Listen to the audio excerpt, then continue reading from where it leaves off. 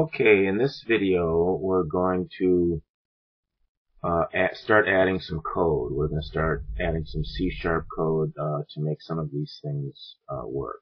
We're going to build a container to be able to pass data back and forth between the database and the form here for inputting and the list view here for displaying. So let's get started. Let's look at what the assignment is. And we see that we just finished this, and now we are going to follow the instructions for step 9 to build this employee object. So let's begin by opening up the Solution Explorer, and we're going to create a new item, a new class file. Right click, add class file,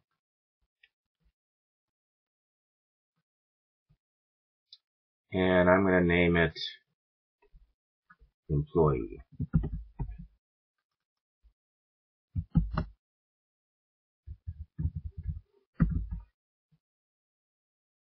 Add.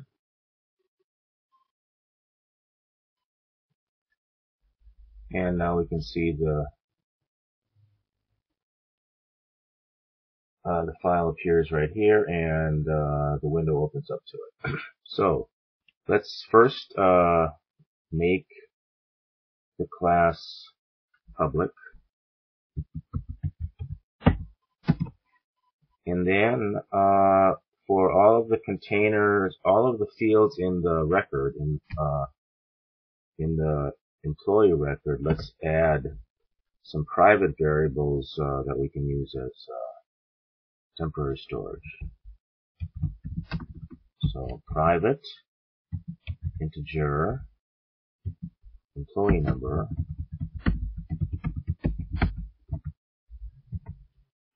private string first name, and I'm going to use the convention that the private internal variable names are going to be lowercase, and to access these fields from the outside, those will be capitalized. So you'll see that. But let me finish here.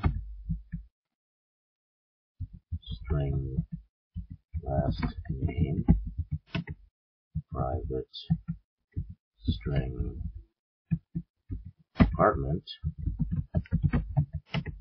private string phone, and private string email. Okay, next we need the method name, public employee,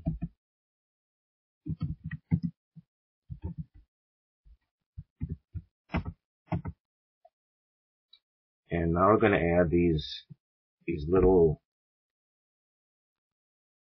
property definitions. So let's start with public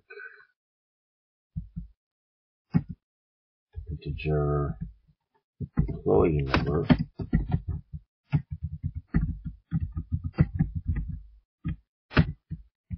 and we get return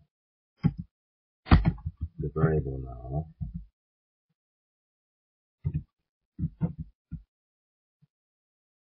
and set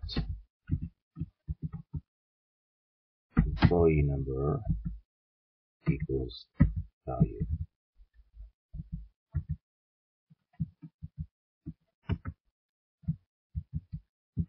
Next we do public string first name,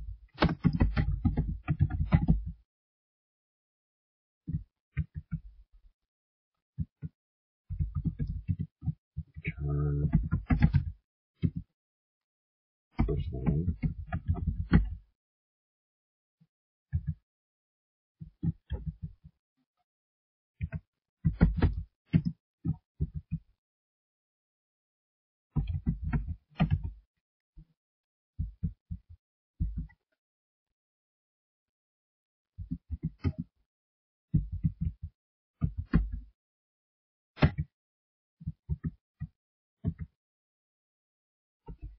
I need to capitalize this. And I'm going to speed this up here.